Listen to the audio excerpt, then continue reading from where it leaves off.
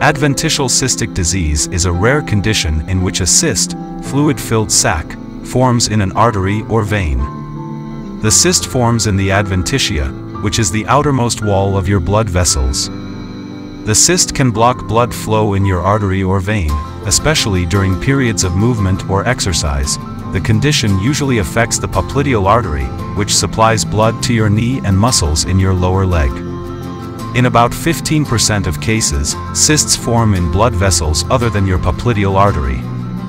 Sometimes, cysts go away on their own, but surgery is usually the most effective treatment.